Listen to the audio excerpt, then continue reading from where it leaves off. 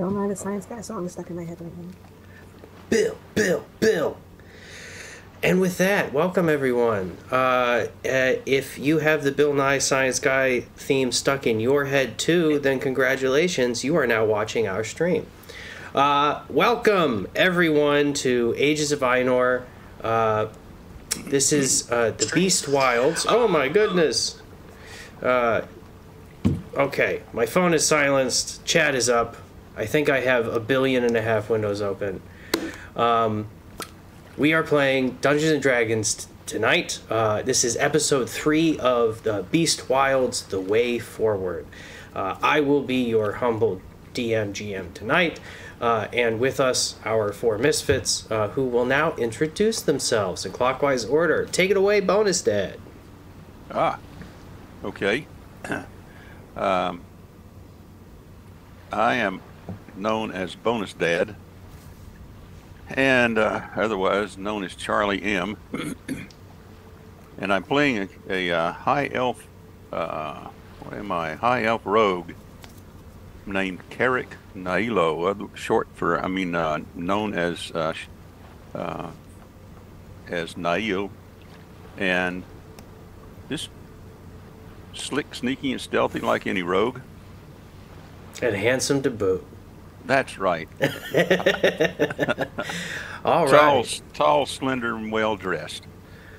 And we look forward to seeing his next outfit. All right. Up next, Ace. Please introduce yourself and your character. Yeah, I'm Ace. I'm one of the DMs around the Bonus Mom Tavern Discord. Tonight I'm playing Apollo, the Hobgoblin Ranger, who's been a bit of a loner, but has found himself in this group of misfits. Yeah, let's see how much his social avoidance gets worn down by our pesky friends here. One of those up next is Synovia. Please introduce yourself and your character. Hi, I'm Synovia. I'm the same height as Megan the Stallion, and I play Catalina. Wow, incredible. And how tall is Catalina? Catalina is 6'7". I am 5'9".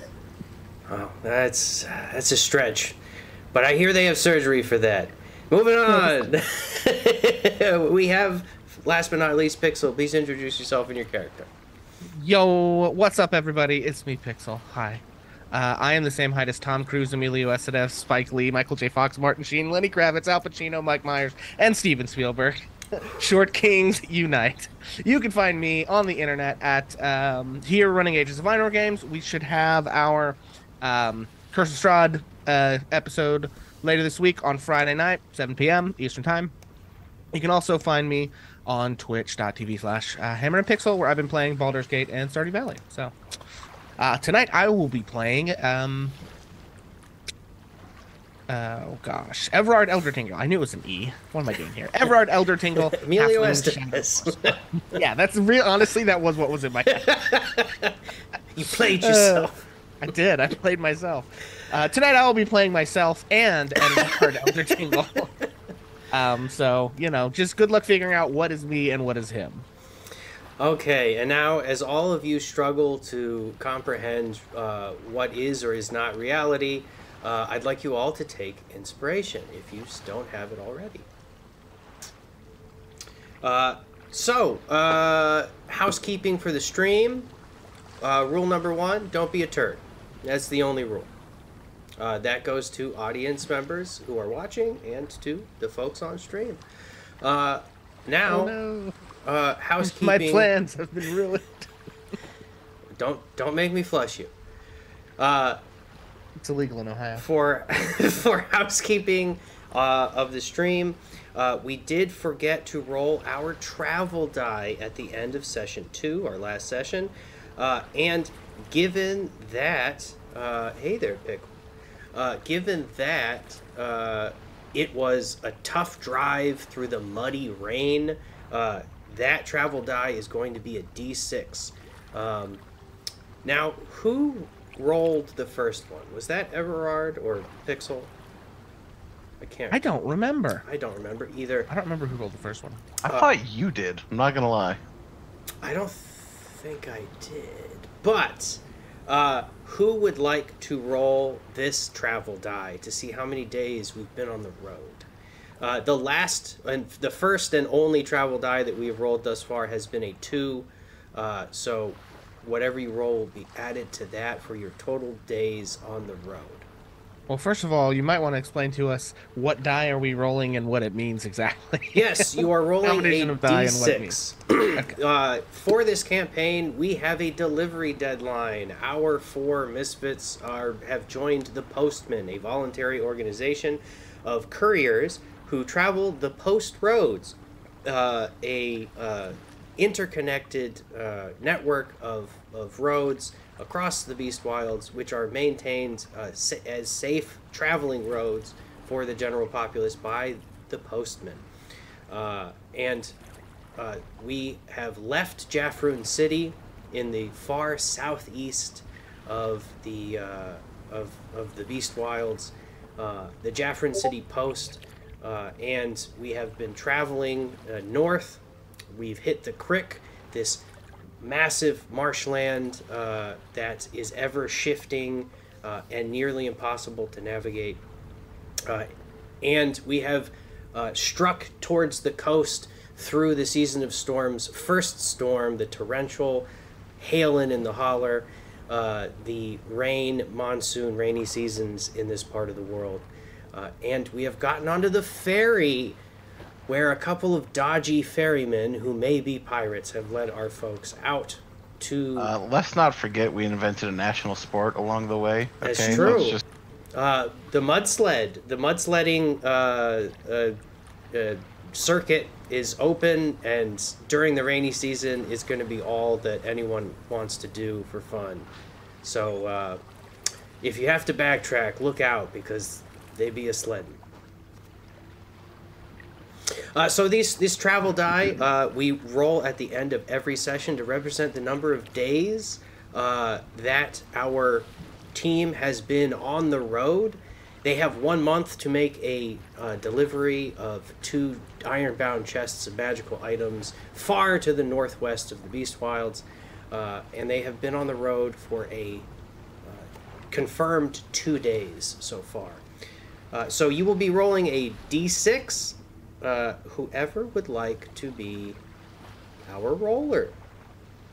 Well, why don't we just starting now go in like the clockwise order like we do intros and start with bonus stat and then just go on from there? Bonus stat. Give us a d6. One suggestion anyway. What have we got? A 4? Oh, you're muted, bonus stat. But I saw your fingers, and I can count. Yeah. That's a 4. That's a 4. All right. So we got 4 more days on the board. That is the number of days that y'all traveled last session. So we are currently up to 6 confirmed days. That is 1/6 of your total travel time currently elapsed. Yikes. So, would anyone like to recap?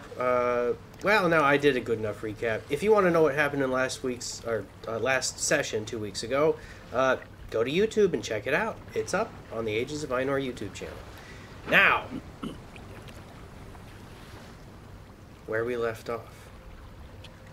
Our heroes were shuffled onto the ferry that bypasses the Crick in order to continue their journey.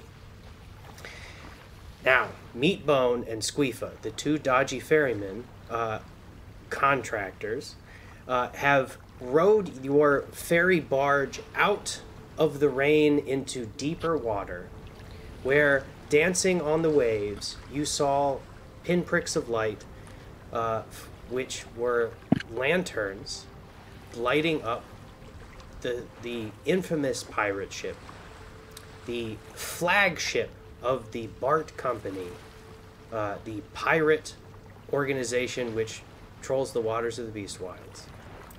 None other than the Salty Squirter.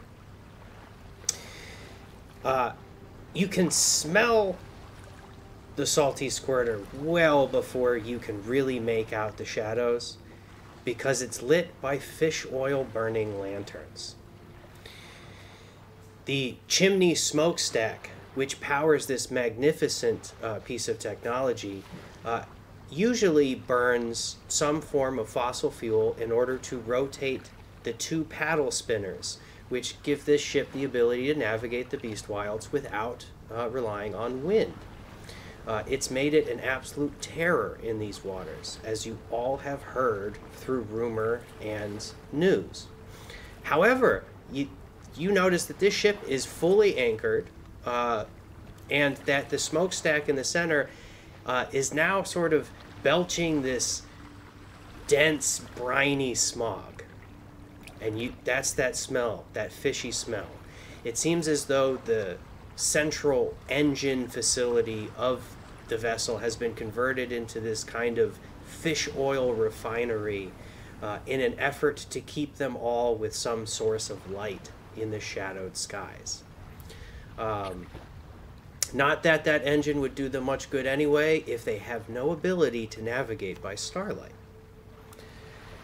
And so you approach this vessel, all of you on the barge, the waves gently sort of tossing you and bumping you up against the ship as ropes are thrown over.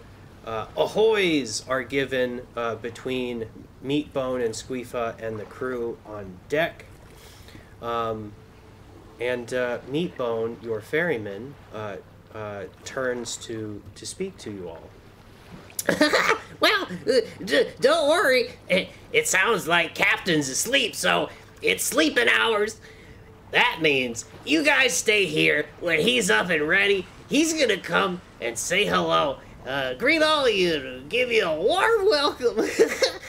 So why don't you all bunk down here for the night in your little wagon, and we'll catch you up whenever the boss wakes up.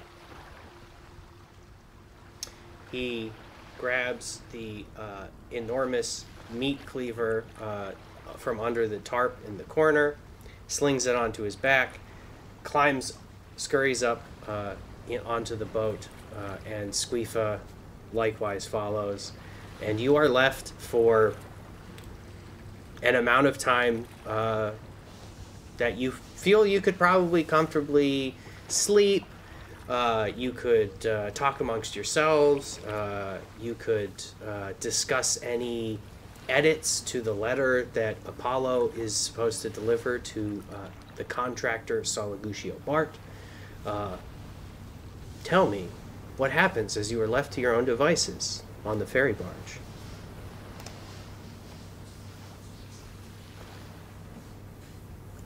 Well, we think we have a few suggestions about that missive that we have come into possession of. And I think Everard maybe has some ideas about that, don't you? You want to tell us what you thought? Yeah, so, we kind of, obviously we can't, edit it too heavily, because then it's more likely that what we do will get caught. So what I was thinking is, maybe we can find a way to sort of, just cause some trouble and some chaos between, Captain Soggy Boots and this Zafriri guy. I don't really know a lot about him, but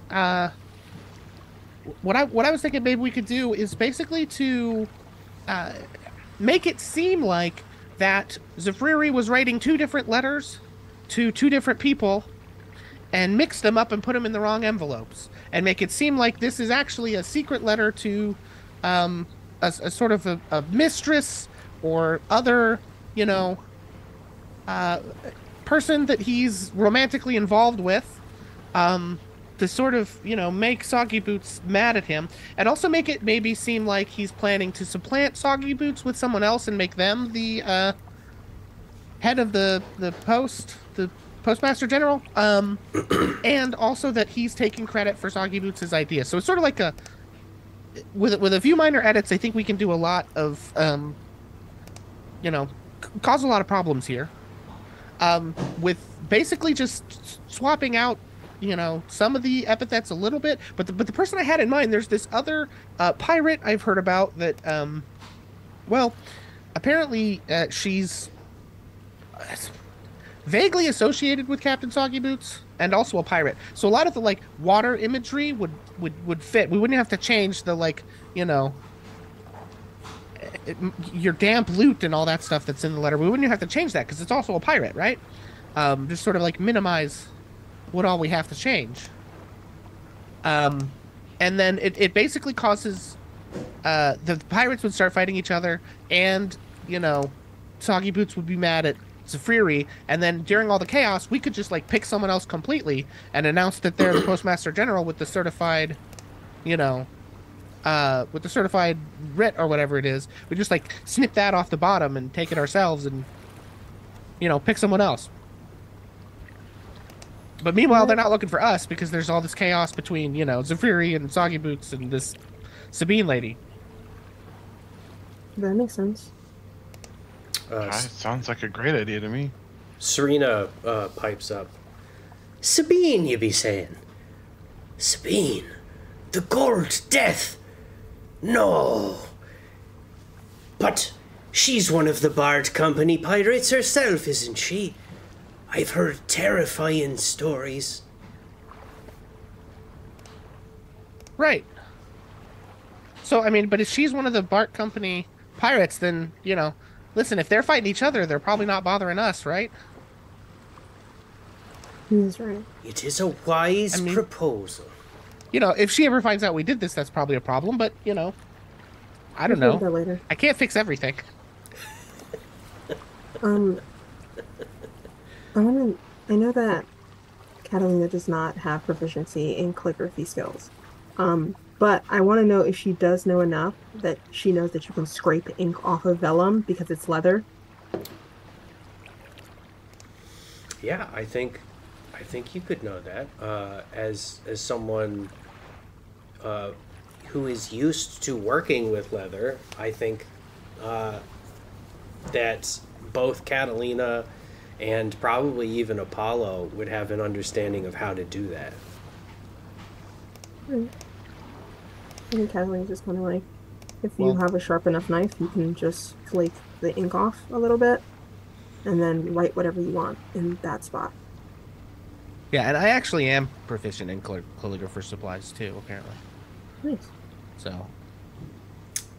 And Nail collected glitter from the statue that Scobie Yimnimson was perched upon.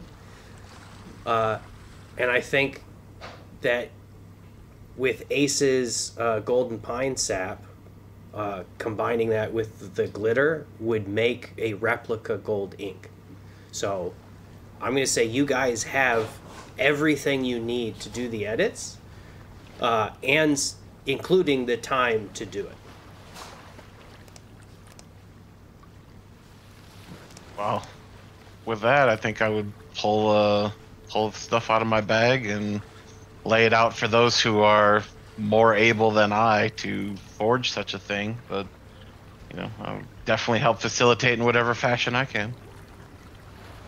All right. And everyone's cool with the. For folks who are watching at home, prior to game, I had posted a potential edit that bonus stat and I sort of came up with. Is everybody cool with the edits that we made there? Yeah, they're cool. I think so. I'm cool with it. Although I think we should omit the part where the writ actually is. I had edited that as well, but I don't think we need to because our plan is not to actually nominate Sabine to that position, but to pick someone else in the sort of chaos. But okay, basically just cut the last sentence is what we're thinking. Well, yeah. So I'm thinking after your lover's Jafrune, we just cut that whole part of it off and take it with us. So, So just and cut then off later the bottom of on, it. when we pick who we want to be the Postmaster General, while Jafrune and Soggy Boots and Sabine are all, fighting out that whole problem, we can just swoop in and announce, oh, hey, by the way, we have this writ, and this is the new Postmaster General. Yeah. But since we don't have somebody picked right now, we might as well kind of Sure. just hang on to it. Okay, cool. All right, well, tell me what I got to do. I mean, I assume it's a calligrapher supplies check. Yeah, so I think what I'm going to do is, since everyone's in on this, I'm going to make it a skill challenge. Oh. It sounds like what we're doing is Bonus Dad and Ace, Nail and Apollo are going to attempt to make the ink. So if each of you would like to roll a skill check to that effect, whether it's, sleight of hand for steady hands, nature for the interaction, or medicine, something like that. And Catalina, you'll be removing or making space on the scroll. So let me know what skill you choose for that, and Everard is going to be applying the edits. So that'll be a calligrapher's tool check, right? So I think in order to... what we'll say is every success that you guys get will lead to the authenticity of this document. With 4 successes, it will be irrefutable that this is a perfectly authentic and completely accepted document.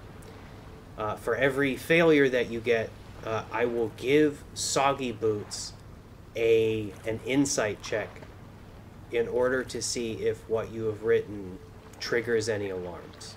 How's that sound? Okay. All right, so make your skill checks. Let me know what skill you chose and what you rolled. Sleight of hand, I got a 17 on the die, plus 7 for a total of 24. Okay. That's a pass. Also, folks, don't forget you have inspiration if you need it. He gave You that do. to us at the beginning Oh of yeah, this. I just burnt that. But thankfully I did. I got a natural 20 on deception. Okay. Damn. I'm going to count that as 2 successes. All right. I rolled for a sleight of hand and I got 12. Okay. 12. That was the DC I had in mind, so I'm going to consider that a success. All right. Lawful stupid, don't fail me now. We're already at 4. So we have 4 successes, but with a 5th success, I think I can reward y'all with a little something extra. What do we got? What do we got, Everard? So it looks like we're looking at a 16 plus 4 for a slutty 20. That is the sauciest 20 that has ever 20'd. That lawful stupid dice really comes through. I'll say this.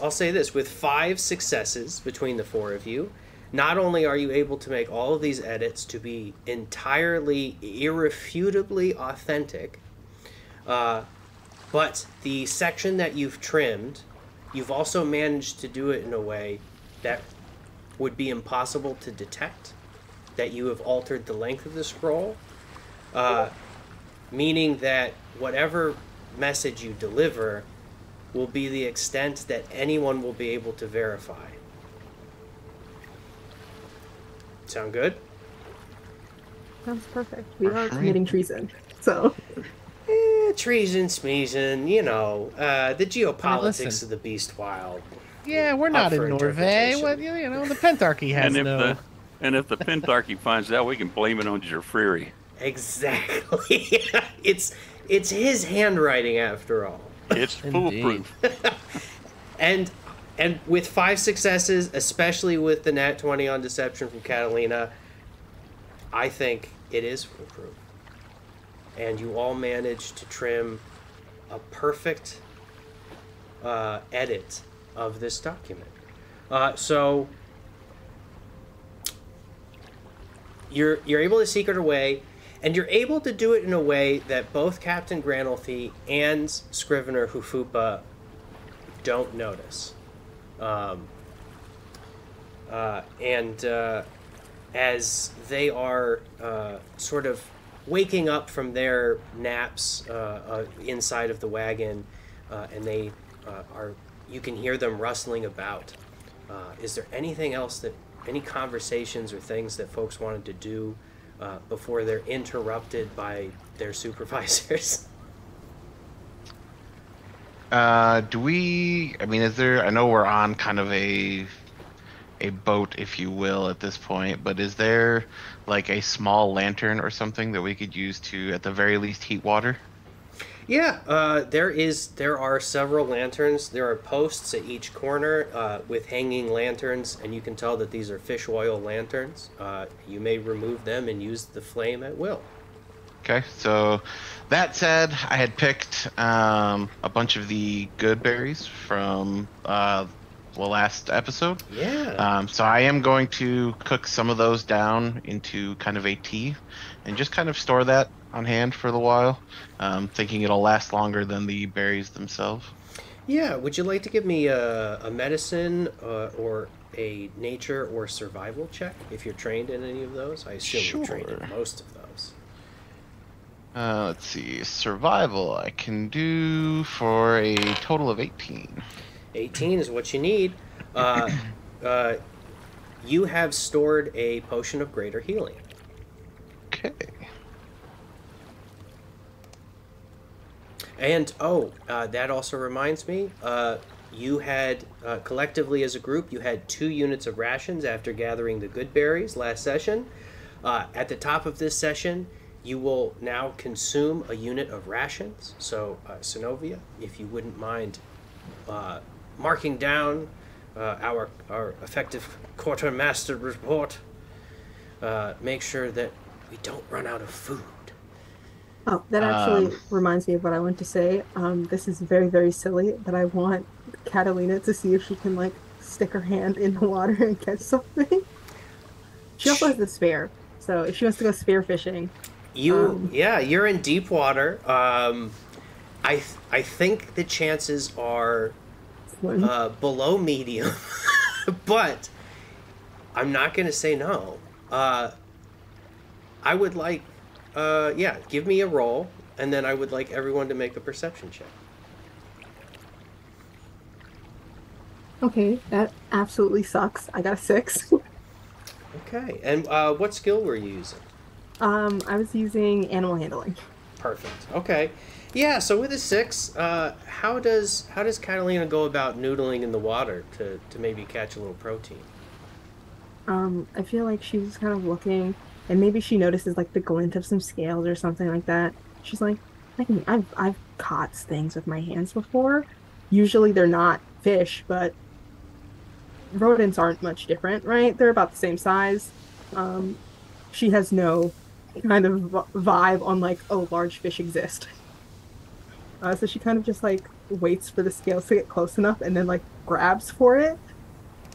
Yeah, so there's you all see Catalina as Everard is finishing his doctoring of the document, and Nail is trimming that writ off with the sharp razor of a knife. You all see Catalina sort of lean over the side to try and get a better position on something. So everyone except Catalina, give me a perception check. I got a dirty 20. Dirty 20, all right. It's an 19 minus 1 for 18. Okay. Everett's not very perceptive. And Nail.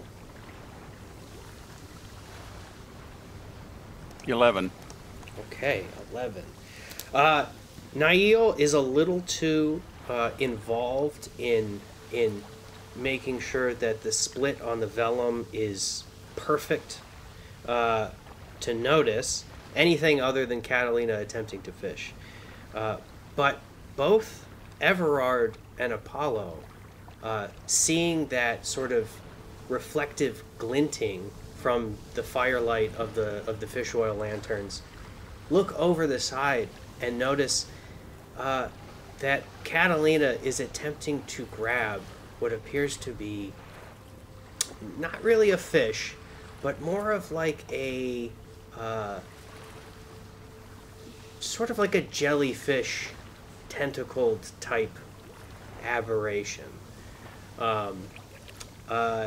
As you pay a little bit more attention and you see the swirling and bubbling of the water off the side where Catalina is leaning. Everard, you would know from your time in the Sensory Antiquarian about dangerous magical monsters that live in the ocean, known as aboleths. And Apollo, you are very, very aware that the waters around Nazgashak are frozen on the top, but contain dangerous, nasty things. The goblins just call them snatchers. But they are what keep the water around Nazgashak, the semi-frozen lake, safe from giants. So these are things that are so dangerous that giants avoid them. Okay, I'm sorry. And how big is this thing?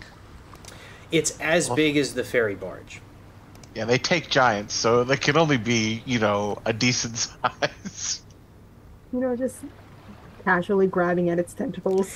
What Catalina thought maybe was a fish is just a single feeler kind of testing the side of the barge.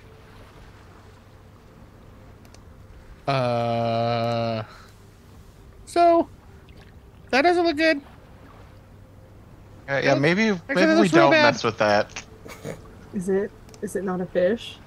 It's definitely not a fish. Not a fish for sure. I mean, Right, what she do, just so kind of, what do I slowly know pulls about? her hand out of the water. Yeah, what do I know about? Do I know that this is an aboleth? Is that like full on?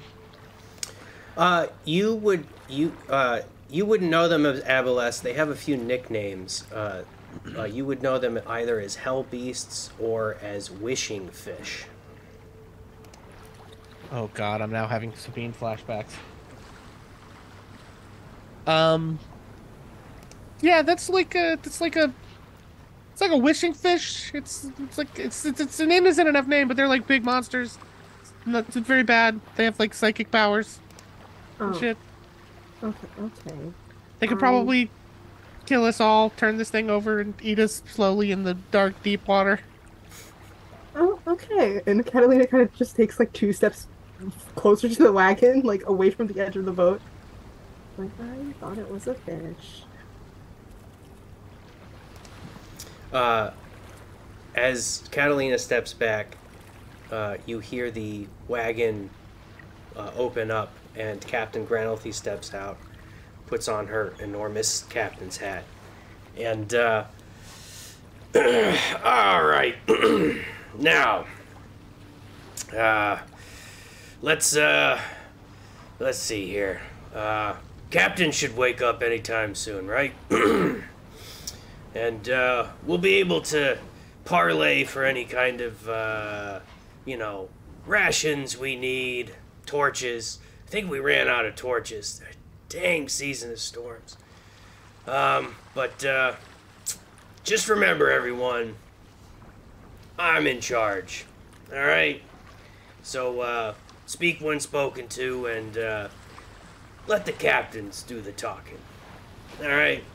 Let's not get ahead of ourselves. And right around that moment, you see Meatbone lean over the side of the railing, look down onto the barge, and call out, Captain's up! It's drinking time now, but, he'll be by in just a bit to introduce himself. Well, any of you need amputations, anything? All right, well, here he comes. and you hear a wet slap.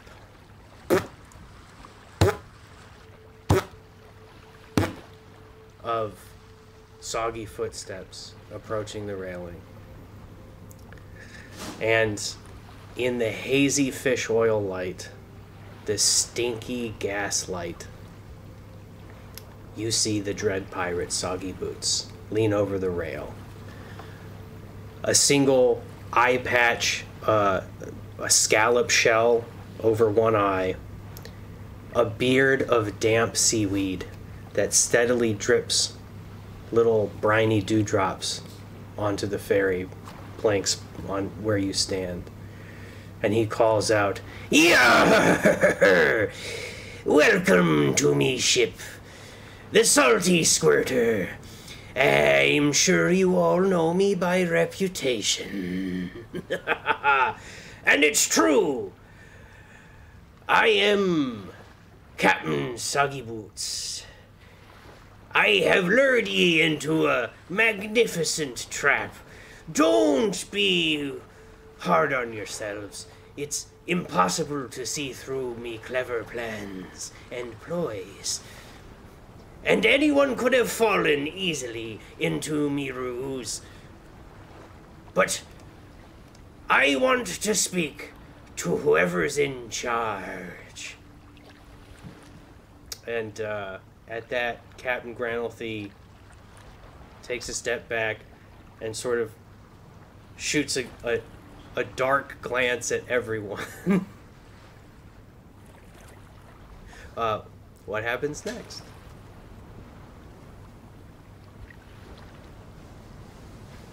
So not that I have, anything specific in mind, but just for my own, forethought. The grabber, as I'm familiar with it, that's in the water. Is that thing still loosely within line of sight?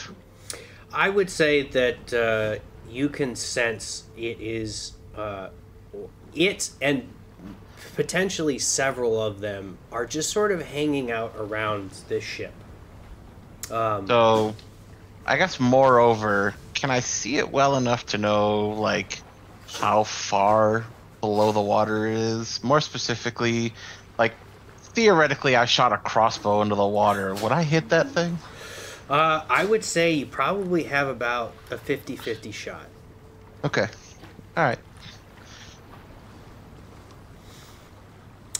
Yeah.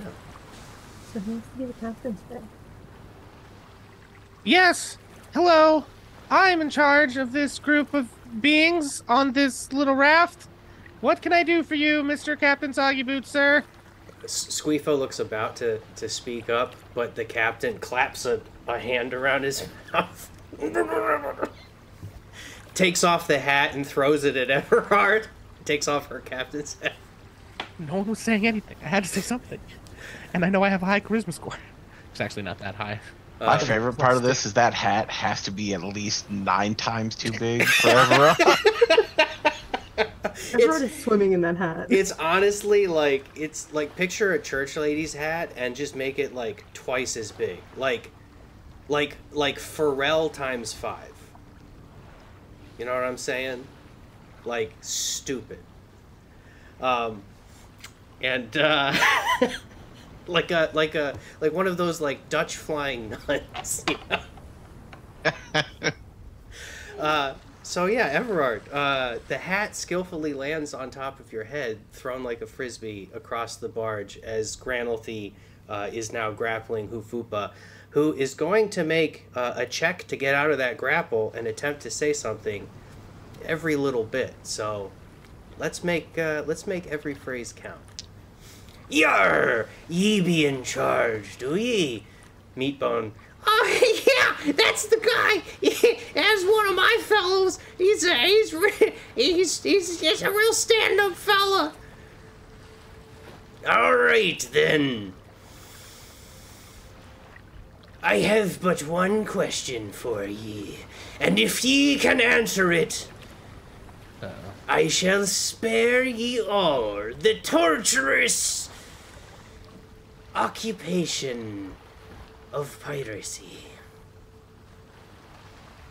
Oh, do you know what day it is? Yes. Yes, I do. Out with it, then, lest I lose me patience. Sure, today is dawn day of the week of bleeding of the month of the moon of the season of storms. Nice, okay. Captain Granolthy... And that's at least by my calculation. Captain Granolthy manages to hold on to Squeef. As you see Meatbone looks up at Soggy Boots. Soggy Boots squishes a clump of seaweed around his jaw. Just briny water running down his wrists. Yar. But then it's true. Me hearties, crew, strike up the band. It's time to celebrate me anniversary. Oh, and you've brought me presents. All right, well, unload the wagons. All of you come up. Strike up the band. Crew, distribute the grog. It's time to celebrate. But, well, now I've been asking every single group of postmen that come through as we've been shuttling them across the water. But do ye perhaps have a letter from me beloved? Me beloved Jafrune always sends a birthday card. Why, a mourning card. Sometimes he just sends a card to say I miss you. Anything, any news at all from me beloved? Oh no.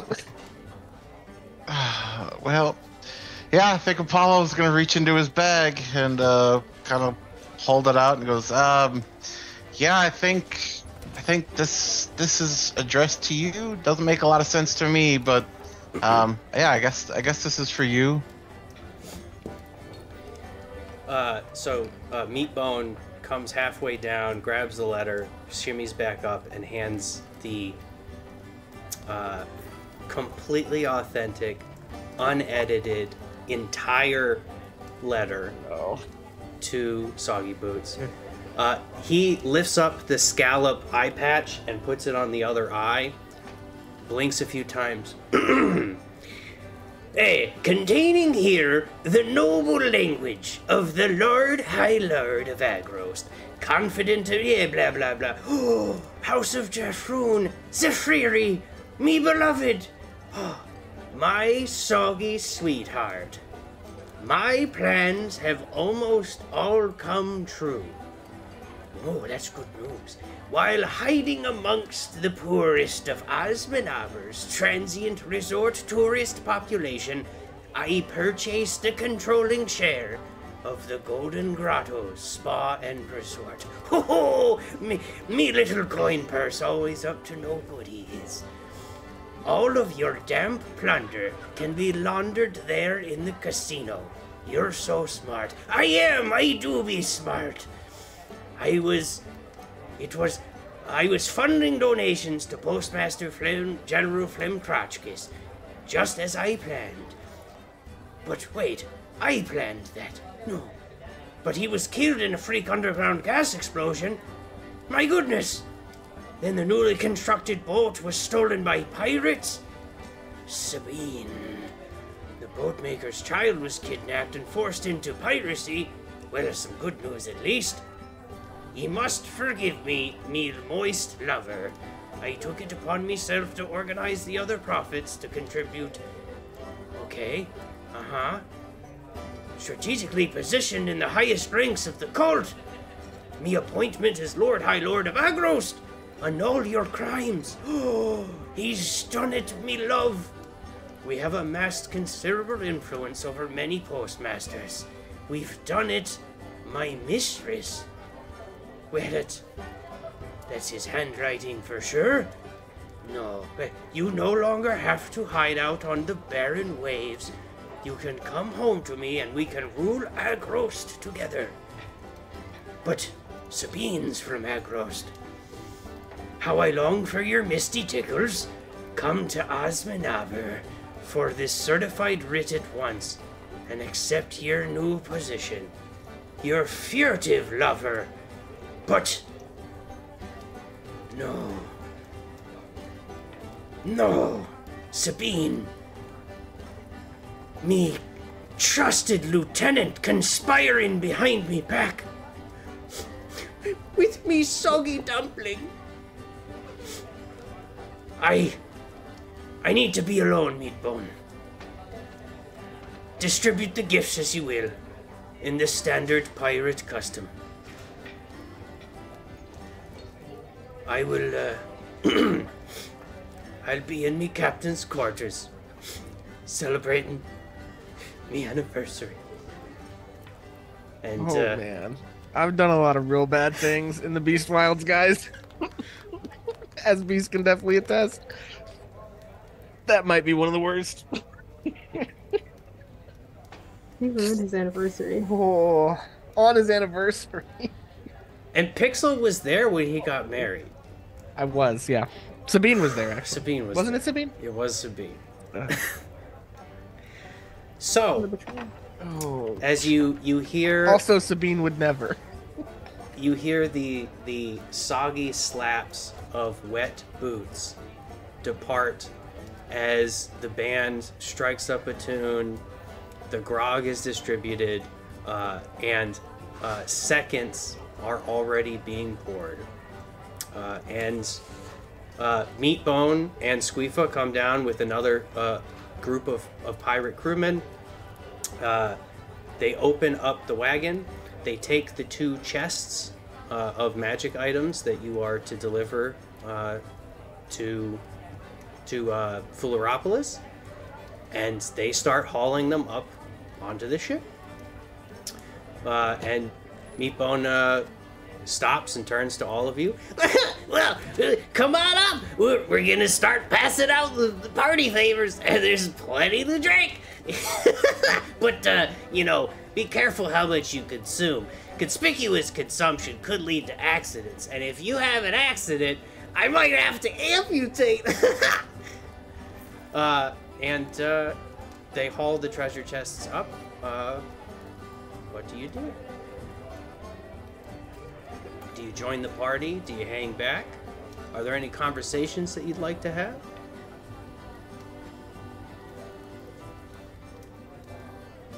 That was a rough thing to do. That guy Brutal. Absolutely brutal. That guy really loves his husband. Yeah. And his husband's not cheating on him. No, they're so committed to each other. They're awful people, both of them, but they really love each other. I was say, I feel like Apollo might be the only one who's just like absolutely beaming at this point. Like it was a total success, and he totally screwed up this whole plan. And he's like, "Yeah, I did it." At least he's not gonna be- They deserve each other. Truer words never spoken. Well, I feel so, like I feel like go ahead. Catalina sat for like a hot second, and then she's like, "Not the first match I've ruined. Let's go."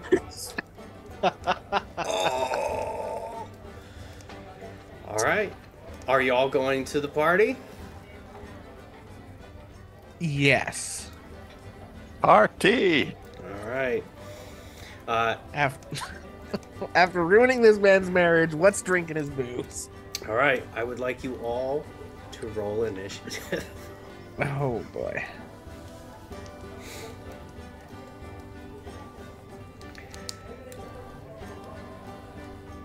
That's a 7. All right. 7 from Now you'll Catalina. roll it. Now you'll roll a 10. 10 from Nail. And that one from Everard for a total Oh, of 3, if that no. even matters. And And I got a 22. Woohoo! All right. So, as you all climb up, Apollo, followed by Nail, followed by Catalina, followed by Everard, you are taken in that order to sit at a circular, a table made out of barrels. With little boxes and crates and packages and things, nets piled up as cushioning. The pirates have turned the entire deck of the Salty Squirter into a party, into a reception. You see all these different little tables dotted around, and there are dozens of crew. You see pirates of all walks of life. Men, women, other genders, creatures that you have never seen before. Genasi, lizard folk, frog folk, Aarakocra, halflings, dwarves. an entire menagerie of persons from the Beast Wilds who have all found their lot in life to have been improved or at least maintained through piracy.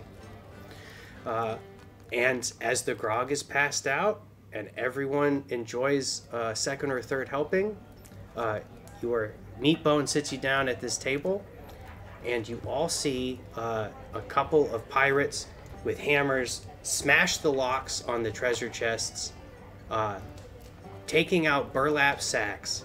They start stuffing individual magic items from those chests into them and tying them off so that you can't tell what's in it. And you watch as this happens. They gather up a handful of these items, 5, 6, 7 of them, and they deposit a cluster of them at each table. And Meatbone and Squeefa come over to your table with the 4 of you, and you can see Glemma, Knock Knock, the captain, and Hufupa are sitting at another table. Meatbone and Squeefa sit you down, so the 6 of you around a table. Okay, so we're gonna do a traditional pirate gift exchange. Have any of you heard of a dirty Pfulora? This is like a dirty Santa, a white elephant, you might have heard it called, where there are gifts that nobody knows, maybe one person knows if they brought it, and in initiative, what all of you are going to do is Apollo, at the top of initiative, is going to pick a random gift to open. Once Apollo picks that gift and opens it and reveals it, and I'll describe it for everyone, the person who goes after that, each successive person, gets a choice between opening another anonymous magic item or stealing one of the magic items that someone previously had obtained. Each item can be stolen twice.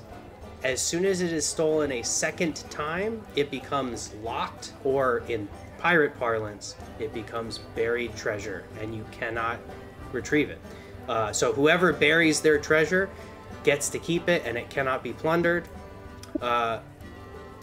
And we're going to go in initiative order. I'm going to roll for Meatbone and Squeefa because they are also participating. Okay, 13 and 14 each. So they're each going to go immediately after Apollo. In Meatbone and Squeefa in that order.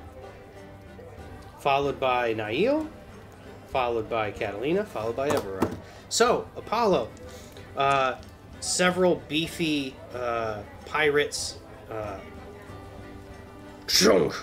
set down a cluster of burlap-wrapped magic items in front of you. Some of them have shapes you might be able to guess a little bit about. But yeah, you see there are 6 items in the middle. Would you like to just pick one at random, or would you like to try and discern a little bit before choosing? Given that, as the person to go first, you have a special privilege, which is at the very end of the game, you get to steal any treasure that isn't buried. So anything that has been stolen less than 2 times, you can claim. I think with that knowledge, I would probably just grab and see what comes to be. Okay. I'm gonna roll for it. Okay, that is... Oh, that's a fun one. Okay, you pick the smallest, lightest thing to open. You undo the tie around the burlap opening. You reach in, and you pull out a gold ring. You're not able to discern what this ring does immediately, but it does vibrate a little bit in your hands. You can feel there's a hint of magic, and Apollo would certainly know the glint of old gold in the fish oil firelight. Okay, alright. All right. Up next is Meatbone. He is going to pick one at random. He opens up a burlap sack, and he takes out a big round orb that is made of gold material and is circled with studded gemstones. Only 3 of the gemstones seem to glow, almost like you may have seen like a battery light on the side of modern technology. Oh boy! This is my hot lamp! It's what I use for surgery! It produces a nice bright light, and oh boy does it get bright! But you gotta turn it off or it overheats. I don't know what happens if it overheats, but I'm sure it would be catastrophic. Up next is Squeefa, who is going to... he is actually going to... I want the ring. Yes, it is made of gold. And he is going to steal Apollo's ring. So, Apollo, you now get to choose another item. Would you like to investigate the remaining items or pick another at random? I think I will take at random. All right. Okay. You open a bag that is full of objects that are maybe about golf ball size that all seem to be clacking against one another. And when you open it up and look inside, you are holding a bag full of diamonds. Okay. If Apollo had to guess, there's probably something like 1,000 gold worth of diamonds in here. Okay. After that, Nail, you may steal any of the opened items, which are the gold ring, the gold magic ring, the bag of diamonds, or Meatbone's hot lamp.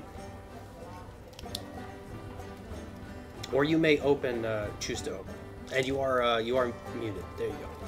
And I can, but I can kind of investigate the remaining packages. If you would like to make either an investigation or maybe like an Arcana check to sort of sense what is available, then give me a roll and I'll tell you. I'm going to try an investigation check. All right. All right, that's a nat 20. Ooh, all right. Okay, so let's see. Hot lamp and... With a nat 20, the remaining items are you feel a spool of thread. By its weight, you can tell that it is not fabric thread, that it is maybe like almost like a metal wire, but it feels flexible. And you can sense that it vibrates a little bit in your hand. You can sense magic in it. There is a pair of boots. Again, these are all magic items. There's a pair of boots, and you get the sense when you touch them that the heels seem to be extremely springy, as if to aid the wearer in acrobatics. And there is a dagger, which again you can tell is magic in nature. Those are the 3 things. So you have a magic dagger, magic pair of boots, and a magic spool of thread. I'm going to choose the boots. All right. You open up the sack, and you see a pair of boots, fine leather. They have been made by master artisans, and they are emblazoned on the back with a frog icon. These are the boots of Frog Heel, and you will, as a arcane attuned person and an elf, you can tell that this will essentially double your your ability to jump vertically or horizontally. All right, up next is Catalina. We have the boots, the magic ring, the bag of diamonds, and the hot lamp in play if you'd like to steal any of those. Or you may choose from the remaining two, which is an old gold magic dagger or a spool of magic thread.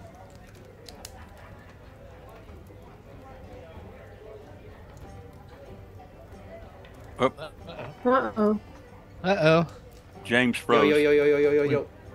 How we doing? Am I back? I can hear you now, yeah. Yeah, you're back Okay. now. Wait, hang on before... I want to make sure the stream comes back up before you go on.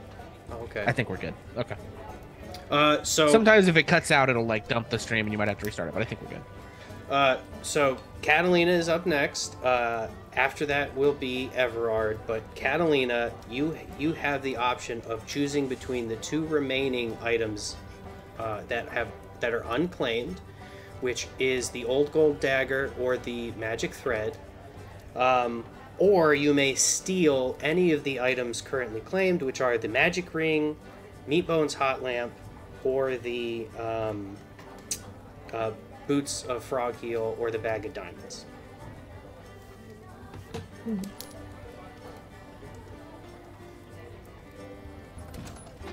I might just take the dagger. Okay. Yeah. So you open up the bag and you take out a simple but very effective razor, which has been wound with some leather around a grip. It's kind of funky looking, kind of weird angles and bent and jagged, but it is a dagger made out of old gold. It is a +1 magical dagger.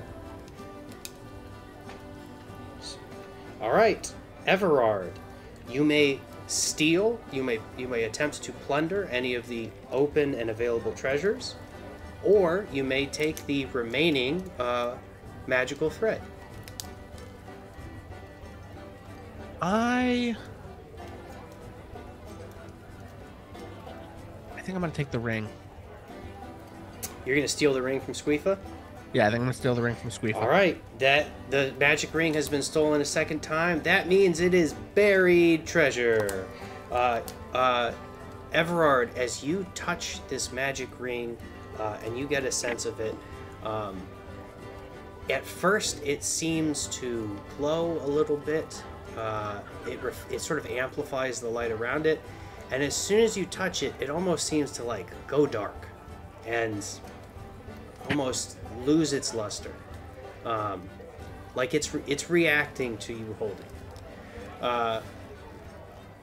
You will be able to attune to that later, but it is yours.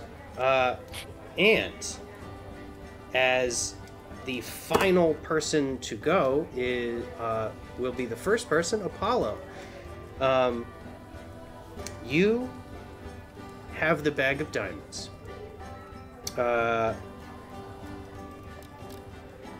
Where are my rules for this?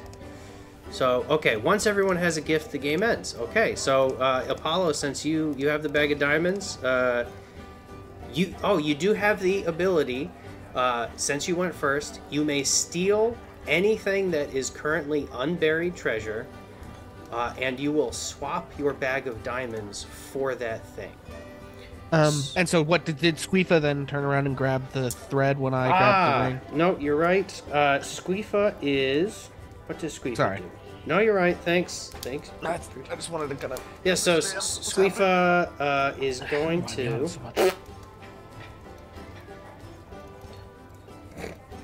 Squeefa is going to take the boots of frog heel from Nail. I would like these. They look very fine. So Nail, you now have the opportunity to steal another item, or take the old gold thread. Your choice. The current items up for grabs are an old gold dagger, Meatbone's hot lamp, a mysterious orb that emits bright light, a bag of diamonds, and you can claim the unclaimed magical thread. But the boots have only been stolen once, so I could theoretically steal them back, Yes, right? you. Oh, that's true. Yes, they have only been stolen once. They are not yet buried. And so I say, tough nubbins there, Squeefer. Give me them boots back. Oh no! I am left without. He is going to turn to Catalina Gimme! and steal Catalina's dagger. So the dagger has been stolen once. The boots are now buried treasure. So they are Nail's forever. But Catalina has the opportunity to steal back the dagger, to claim the thread, Meatbone's hot lamp, or the bag of diamonds. I don't even know what I would do with a bag of diamonds. Well, what does anyone do with a bag of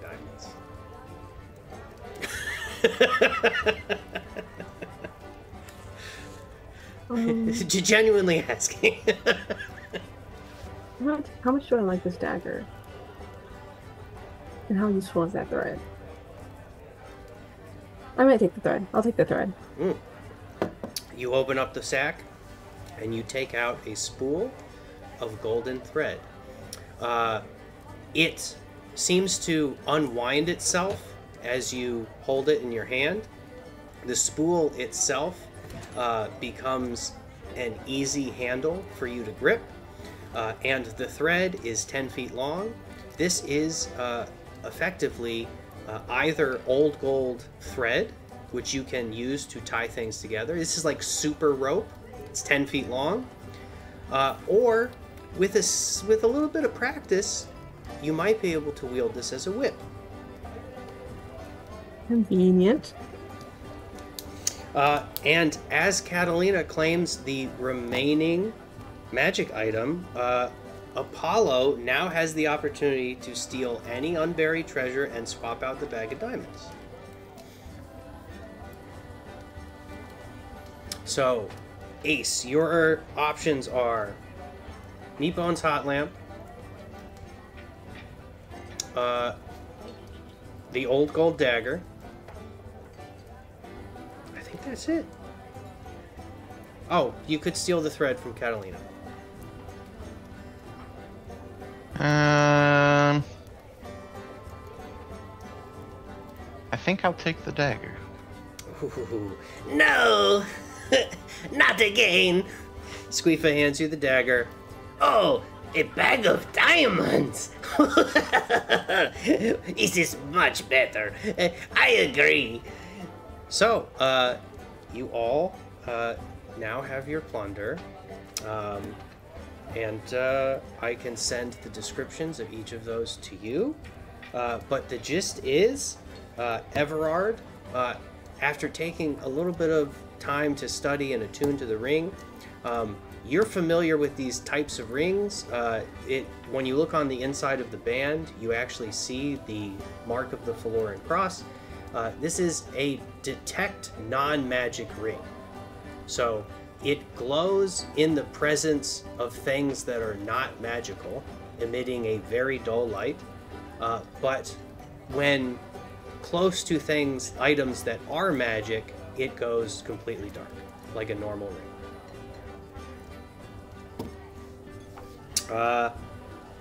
Nail, the boots of Frogheel, as I've said, double your jump and your vertical and horizontal jump, and you have advantage on all acrobatics checks. Apollo has a old gold dagger. This is a +1 magical weapon. Deals 1d4 +1. It ignores all damage resistances and has all of the same aspects of a dagger. And when you grip it, Apollo, it almost seems to... the handle kind of like molds to your hand a little bit. It feels like it's decided you own it. And perhaps as you continue to use it, it may continue to adapt itself to your use. And finally, Catalina, the old gold thread. is a +1 light finesse whip that ignores damage resistances, which means that you can use it in your offhand with no penalties.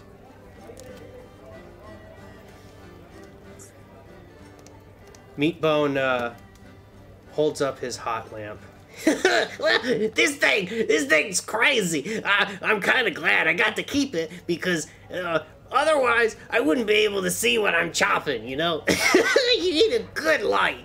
And Watch this. and he sort of knocks on it. Clunk, clunk.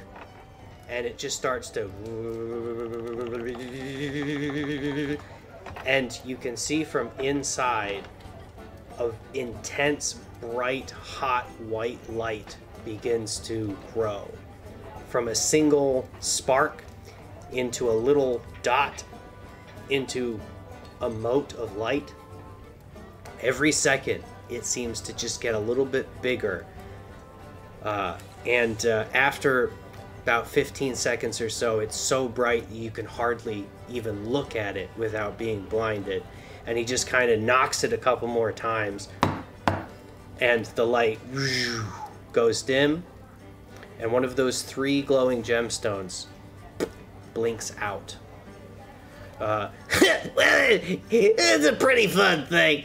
And he sort of leaves it on the table, and he scoops up some grog, and he chugs a bunch. I'm sure nobody will take this. Everybody knows it's mine. Party! I love. And Meatbone wanders into the party. So you are all sitting around the table. Squeefa is passed out, drunk, from too much grog, too much Shriekers. And, yeah, what do? You are in the middle of a pirate anniversary party. Everyone seems to be having a great time. Every now and then you hear shouting and fistfights. What do your characters do?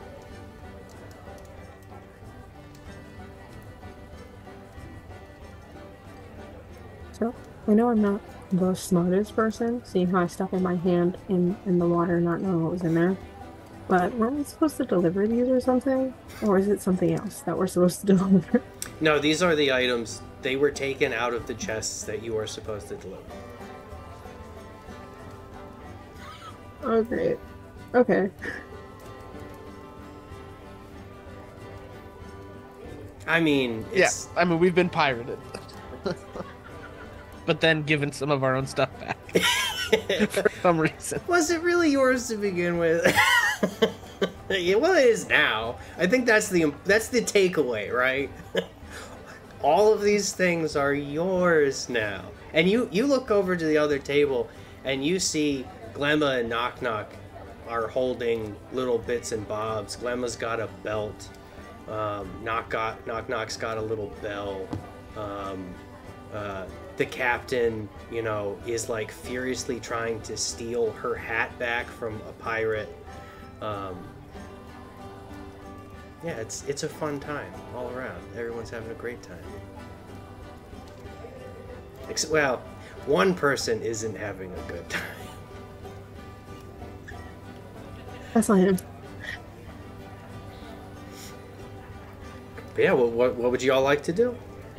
So, as a man of opportunity and nothing else, Okay, all right, here we go. is if Meatbone left his stuff laying around, if Apollo were to look around to any of the other tables, is that just like a common thing amongst the pirates here? Like, do they just It's real sloppy. expect everybody not to take their stuff and it's just left laying around? You look around, there are a lot of misplaced party favors. And there are a lot of people who could reliably be construed as their previous owners who are not attentive.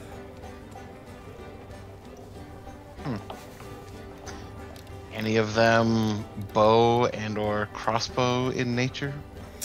Yeah, give me an investigation or a perception check. And if anyone else is looking for anything specific, or like a piece of clothing, a ring, a weapon, anything like that, let me know. Ooh, okay. So I got a 23 in total. Okay, 23. Solid. Yeah. Ace, Apollo looks around at all of the other tables. You see Meatbone's hot lamp, and even as it is cooling off from however he activated it, you can see that the wood of the barrel table that it's set on is scorched. This thing is dangerous. And you look at some of the other tables, various pirates, fist fighting or otherwise asleep or just dancing. And there is a massive, it looks like it's literally a crossbow, a crossbow that has two bow apparatuses strapped to a stock. It's about the size of a heavy crossbow, but what's weird about it is instead of it being a solid stock, there's almost like a hollowed out portion in the middle where instead of shooting a bolt, with some sort of, tension mechanism, it almost has like a little pouch where the ammo would go.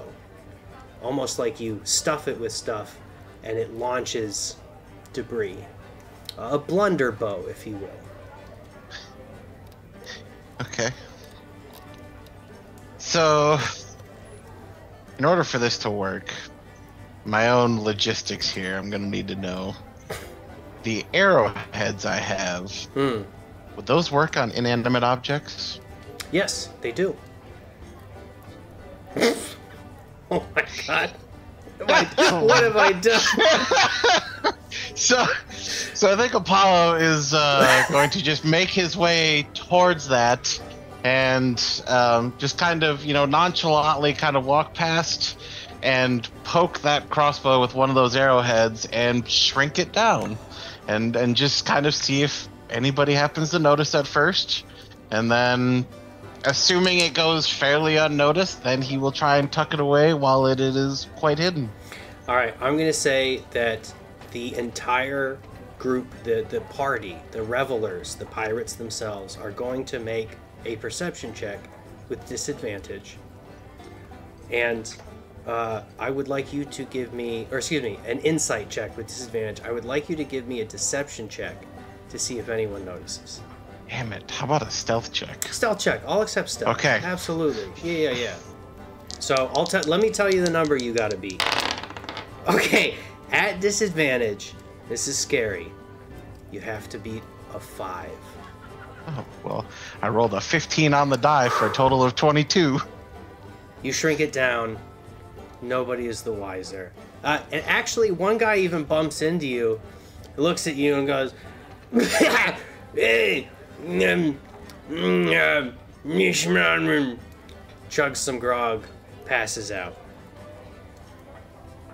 You are the proud owner of a blunderbow. Beautiful.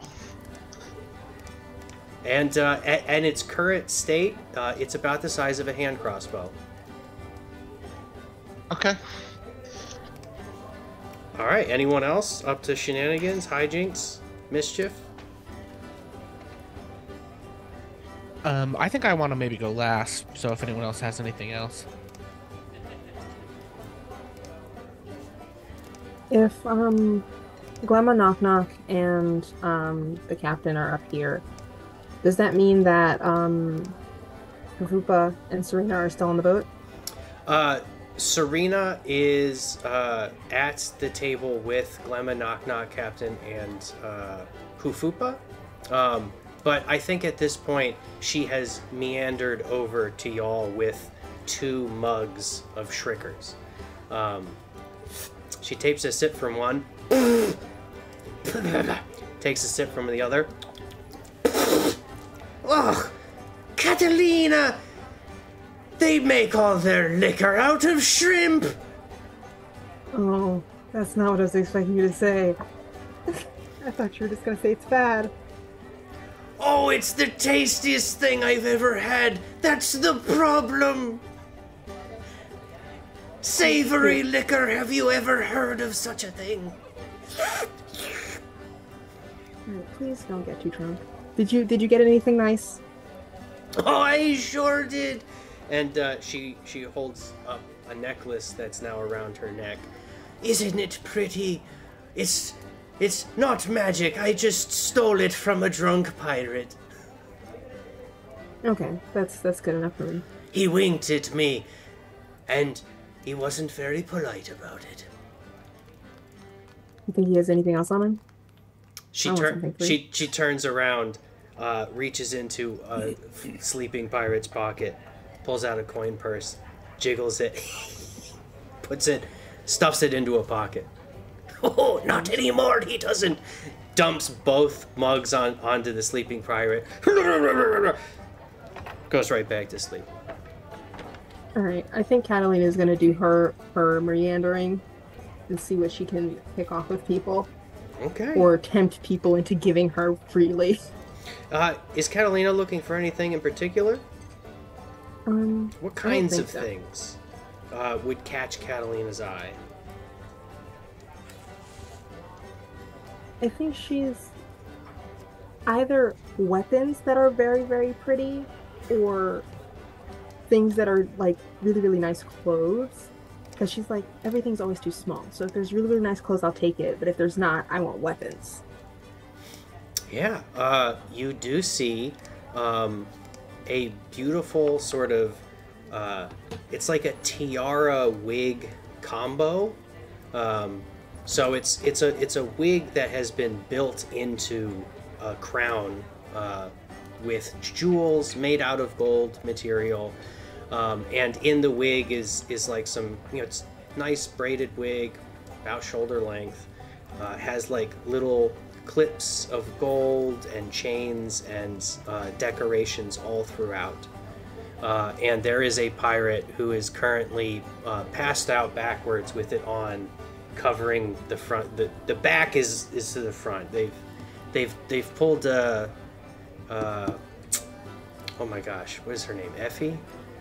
They reversed the wigs, is what I'm saying.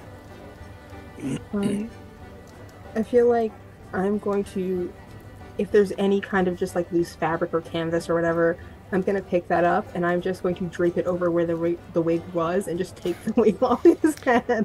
So you all see Catalina wanders off, takes a burlap bag that had been used to contain one of the presents, slips it over a pirate's head, and then quickly just sort of whips it off, and the pirate is now asleep and wigless. You have gained the Wig of Distraction. This gives disadvantage to anyone rolling a perception or insight check against you while you are wearing it. Oh, I love that. All right. Nail and Everard. Or Nail, since Everard requested to go last. What's Nail up to? Okay, Nail kind of cast his eye about the deck and amongst the people for two reasons. One, he wants to see, in case the stuff hits the fan, he wants to know which pirates are the most, are the least drunk and the most dangerous, therefore. And so who he's going to have to take out first.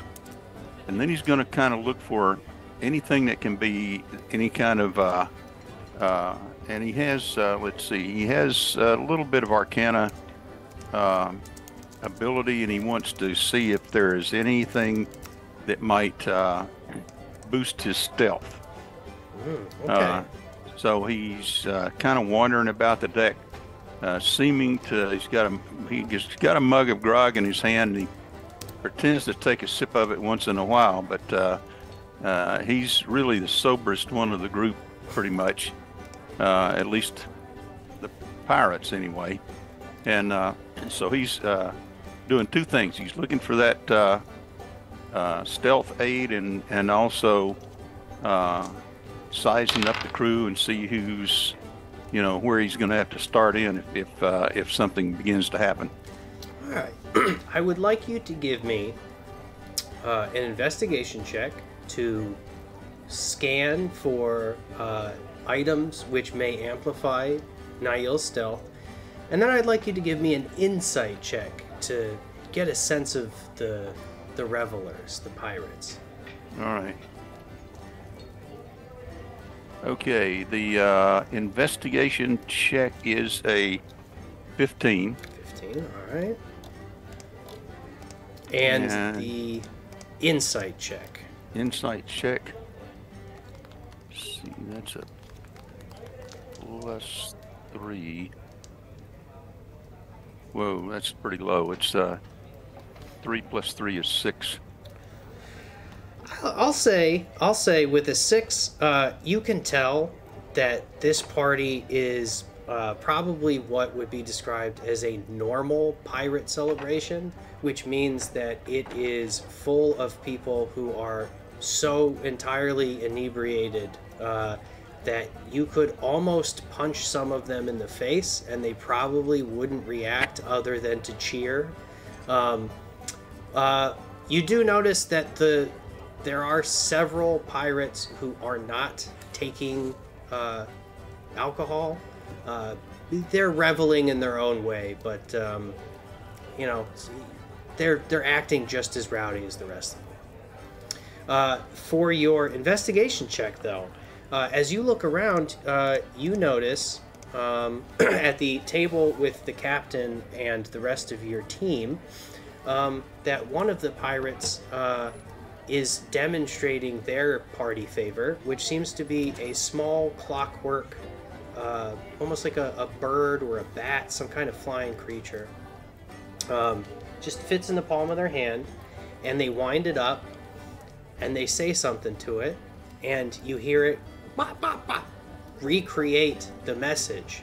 And they sort of toss their hand up a little bit, and the thing starts flitting around almost like a drone, and it wanders over to you in sort of this circular pattern, and you can tell it's going to come around again for another round as all of the pirates go like, "Ooh, oh, that's so cool, man! Yeah, you should get more of those."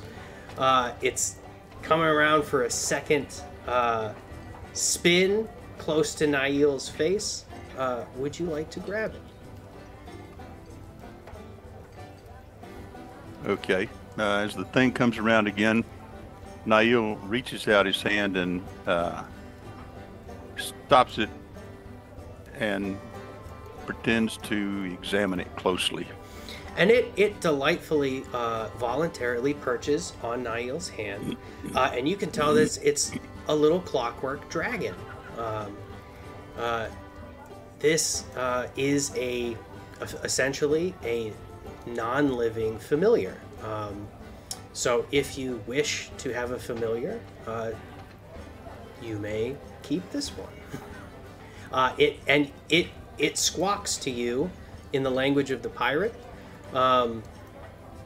It tells a nasty joke or something funny. The doctor! Went to the doctor. I said, someone told me, I have a problem with looking at seaweed. And the doctor said, no, you just need to seek help. But you can tell that this familiar is able to listen and repeat things that it has heard upon command. Okay. I think I'll keep it. Does its previous owner notice?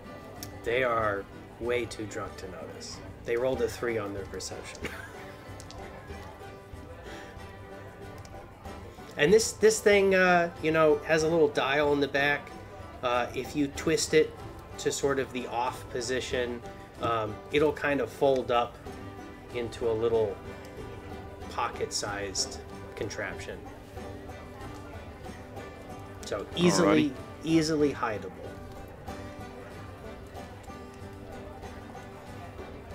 All right, and last on of the team, Everard. What's Everard up to? I want to figure out how this ship moves. Yeah, Everard. As you were coming in, you saw these enormous, this big paddle wheel that you had approached on the outside of. You can tell that it has something to do with the way that this ship is supposed to move. And there's one on either side, and in the middle of that, as you had noticed, was a smokestack, a chimney, which has been belching smoke. Everard's educated at this point and has seen enough contraptions and things that I think they would be able to surmise whatever this chimney stack is, whatever is at the center of the ship, has something to do with its locomotion. Okay. Now, describe to me, did they load the whole wagon onto the ship, or just the stuff out of the wagon? Is Just the the little chests. raft? Okay, and but the little raft is still like. It's lashed to the side, floating next Okay. to the salty squirter. Gotcha. So your wagon, your rations, any personal effects that you don't have on you are all stashed on the ferry. And how would I have understood the idea of, like, obviously this is a trap or whatever, and they're stealing all these magic items, right? Like, would it, like, I just am trying to grasp, like, the distance involved. Is the idea that the salty squirter tows the postmen where they're supposed to go? Do they just bring us out here, steal our stuff, and then we get back on the raft and go? Like, what's the general, like, what would I understand about this process? Bonus think we Ted, might have all lost. good if you want to step away briefly. I'm gonna or if you have the time, we'll resolve Everard's thing and we'll take a short break. Sorry, Everard. Repeat your question one more time. My question is, what do I understand about, like, is the distances involved and stuff? Is the idea that the salty squirter tows along the coastline the raft? It is or do anchored. we? Okay, but I'm guessing in general, is my understanding that we go to the ship and then we get back on the raft and then we, like, pull the raft along? Like, what? Yes. Yeah. Okay. So, All right. Meatbone and Squeefa had sort of towed your raft out into the deeper water to get away from Gotcha. the rain. You are currently dry, thank heavens. There is no raining, there are no storms right now, so you're able to enjoy the clear, although dark skies. The idea being that Meatbone and Squeefa had been waiting several days for the last wagon to show up, which is you guys, and they had been doing so in the rain, and they very much wanted a break. Gotcha. Okay. That answers my question. If we want to go ahead and take a break, and I'll, I guess, try to figure out what Everett actually wants to do. All right, let's hop off for a few minutes, folks. Let's take 5, so back at about 8:06. Get some water, get some snacks, do your bio break. We'll see y'all soon.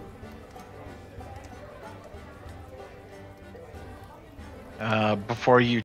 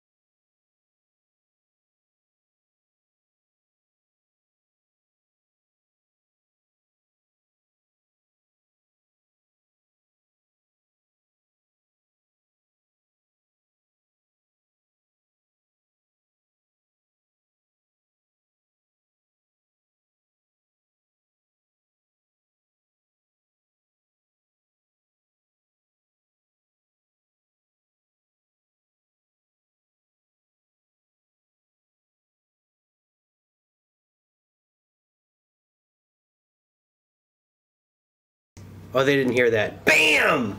And we are back. We are in the middle of the most notorious, maybe about to be the second most notorious pirates in the Beast Wilds wedding anniversary. The infamous pirate Soggy Boots, otherwise known by his government name Salagutio Bart, of the Bart Company Freelance Pirates, has received a note which seems to have been authentically made out to his lieutenant, Sabine the Gold Death Pirate Queen, who has been ravaging the seas of the Beast Wild since the Skies of Shadow befell. And we may learn a little bit more about Sabine as our adventure goes on, but for now, we're concerned with being in the middle of a bunch of drunken pirates who all have access to a lot of magical items. It seems kind of like an irresponsible setup, if you ask me. A lot of bad stuff could happen. And we were just about to see Everard Eldertingle investigate the central smokestack chimney furnace structure at the center of the boat. This massive pirate ship which can hold dozens and dozens of crew and the necessities for their daily life to function. Everard, you approach this smokestack, and on either side of the ship, which it's a good like 30, 40 feet across, massive deck, you know, a good 7, 8, 10 people of different ancestry could sort of lie down head to toe. And looming over the sides are the tops of these massive paddle wheels that otherwise would drive this enigma of a ship which has no wind sails forward through the waters. Anchored as it is, you can smell the belching smog coming out of the top of this to be a fishy, oily, smoky substance. Indeed, the pirates are refining fish oil in order to burn as a source of light. Potentially very dangerous thing to do because, as you all know, the fish in these deep waters are aboleths, dangerous, telepathic, tentacled creatures known in other parts of the Beast Wilds as hell beasts, or by some as wishing fish, for their ability to read the desires of their victims. Everard, what do you do as you approach this this contraption? Okay, so I think Everard initially had a plan to sort of like attempt to like unanchor this thing and just go where we wanted to go while everyone was drunk. I don't think that's a realistic plan anymore. I don't think that's gonna work. Okay. So I think he at some point soon is gonna want to confer with our little group here. But in the meantime, I think what I want to look for is if I can find enough of this kind of oil to constitute light for us, and want to see if I can find like where they keep their food stores. My plan is at this point maybe to take the emptied out crates that they've left somewhere on the deck, probably put some of their own supplies into it while no one is looking, load that shit back onto our wagon so that we have food and light, and then maybe talk to everybody else. But I've had a thought of like, well, while everyone's drunk, what if we just like unanchor the ship, turn on the engine, point it in a direction, get back on our little thing, and just get out of here. So that's like my rough working plan. But I wanted to talk to everybody because people may have a better one. But before I do, I want to have a good sense. So what I want to do right this moment is figure out, okay, where's the food and how are they storing this oil stuff? So that's the immediate concern. So with the party having broken out, there are crates that have been cracked open that are full of like salted meats, mostly like salted fish or salted aboleth, different seafoods which have been preserved, pickled in jars. There also is just an enormous amount of calories invested in shriekers, in a type of pirate grog, a very potent liquid which could be considered a form of ration, but with dangerous side effects. There is so much of that you think you could easily grab a couple of casks of shriekers. The obvious downside being that you may have some issues with digestion of that form of calorie. Otherwise, as Everard's looking around this sort of fish oil factory, you can see that they are taking barrels full of fish that are still flapping around, live fish, in salt water, and they're just sort of dumping them into this enormous burning mouth of a furnace, just whoosh, and the steam comes out and mists a couple of the pirates who are doing this dirty work. As it cooks up all of this fish, there's a pipette that comes out of the chimney central smokestack and is dripping fish oil into casks on the side. So there's a pirate who's collecting the processed fish oil in casks, hammering it down, sealing it with wax, goom, goom, goom, goom, and setting them aside. So you have casks of oil, units of light, the fish themselves that they're using to produce that as potential rations, and also just the general party fare that you could probably steal a little bit of, which may include some potent alcohol. Great. Yeah, I'd like to go back and try to get the group together so we can hash out a plan here. Yeah. Do you collect the rest of your group or just the PCs? I want to do the PCs for sure. Okay. So yeah, I want to get the group who helped us doctor the document, because we're all in this together. Everyone else, there's some questions. So that crew, that's not the core. management. Absolutely. Okay, so Serena, Glemma, and Knock Knock, who have wisely all, not Serena. Serena's been drinking. Glemma and Knock Knock have been refusing potent alcohol, and they notice Everard, and you all meet back around the table. As you know, Apollo is sort of tucking a weird hand crossbow into his cloak. Catalina is wearing a strange, fetching new wig. It's captivating, and with a beautiful, glistening tiara. And Nail seems to have a spring in his step, while he also tucks a little something away in his cloak. You catch the glint of gold and clockwork, and you are all gathered back again around the party table. It is loud and raucous, and you are certain that you can have a private conversation. Okay, so there's just cards on the table here. We're in kind of a pickle, obviously. They took all the magic crap that's supposed to go to the Sensor Antiquarium, which, full disclosure, I don't really care about that super much. The Sensor Antiquarian sucks, and fuck those guys. But we probably kind of need to figure out, like, what we're gonna do at this point. So, I looked around a little bit. There's food and fish oil that we could possibly acquire. And yeah, I don't know. I mean, there may be some way to just, like, bargain with these people, but also, like, they're all drunk. Like, maybe we just take it and leave. And then I was also thinking maybe if we figured out how to, like, unanchor the ship, we could just, like, point it out into the ocean and let it ride off while they're all drunk. If we can get away with that, I don't know. That might be a big ask, but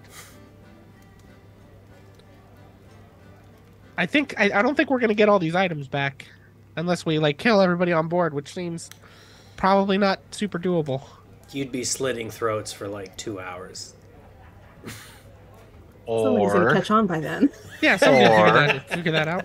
listen, I mean, if that's the objective, it wouldn't help us get the items back, but we could just piss off a grabber and whatever happens, happens.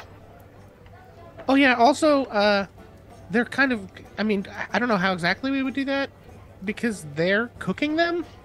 So I feel like if they were gonna get pissed off, they'd already get pissed off. So I'm not really sure, you know, maybe there's a way to do that, but I don't know what it is. How about we not piss anyone off just yet? We can piss people off when we've worn out all of our options. But if we pretend to like draw up a fake little contract and have them sign it when they're drunk, and then leave it here and just be like, well, you signed this contract, you can't get mad at us for taking your stuff. Look, I'm not opposed to the idea, but I'm just saying, I feel like pirates aren't the most reasonable and probably wouldn't abide to a contract. Well, they sign them when they have to, but I think those are in specific circumstances. My line of work requires contracts. Everard just sort of like gestures at the contraption, which I know is kind of like out of game. Pixel knows that it's sort of one of a kind, but Everard asks, like, does anybody know much about those things in general? Like whatever that contraption is that makes this thing run? Anybody see anything like that before? Serena speaks up. Oh, Catalina, remember when we did that show out on that bluff overlooking the ocean? And they were talking about the ship as it was going by with no sails, and everyone scattered into the forests and inland because they were talking about a pirate raid. Why, I'm pretty sure we're on deck of the Salty Squirter. And this is the ship that Mava Bart stole. Why, it was right around the time my older sister was born, Althea. Just about 25 years ago it was. But wait, I always heard growing up that Mava Bart, this was the ship that she was trying to steal when they sank the Lily. Curious. I'm pretty sure it's one of a kind, built by gnomish engineers, and it's fueled by flames, the fires of industry, they said. That would tip off Apollo, who is used to being around the Goblin Foundry in Nazgashak. And I think Apollo would have a basic understanding of, like, combustion furnaces. Yeah, okay. So I would be at least somewhat familiar with how this functions. And Apollo would know that this is more or less, it's a furnace that uses combustible material to convert heat into kinetic energy using funneled steam. So realistically, just not that I have anything specific in mind, but realistically, the hotter that would be, the faster this boat would go. Absolutely. And fish oil's pretty. It burns fast, and it doesn't burn that hot. Not the best fuel source. But like theoretically, if I had like a magic orb that gets really hot really quickly and dropped it in there, this boat would go really fast. That would. Yeah, if you had something that just grew in intensity and heat potential like every 6 seconds or so until it exploded, that would be devastating. So like potentially send a whole bunch of pirates way far away and then, blow up their boat and then not our problem anymore. At the very least, it would utterly disable the ship wherever it was. So we have options. I mean, I'm not looking to do anything crazy by myself, but we have options. Well, and you're not going to do anything crazy by yourself. You're all going to do something crazy together. Of course. Okay, so I think maybe the first step is to like try to get some of the food and rations onto our little raft thing. And then maybe we go from there. Or do we need to have like a full plan and then some people do one thing while other people do the other part of the plan? For speed. I like plans.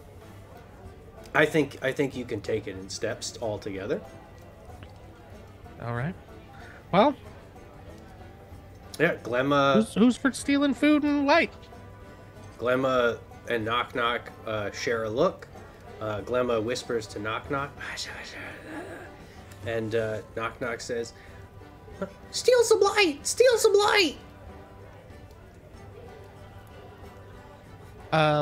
Is that orb still here? Yeah, it's on the table. Okay, I pick up the orb. Oh, yikes. You pick up the orb, and it's still warm. Okay. And there's a little burnt mark on the table where it was. And Yeah, I guess- two of those gemstones are glowing. Okay. I guess we'll just put that. I don't know. Apollo mentioned it, but I just if we're We'll gonna save it use for this later. to somehow blow up this ship or send it off into the middle of nowhere, we should have it with us. So Serena pipes up. Okay, what are we gonna do about the captain and Hufupa? Do we let them in on the plan? Are they coming with us? Are they coming with us is a good question. It's a really good question.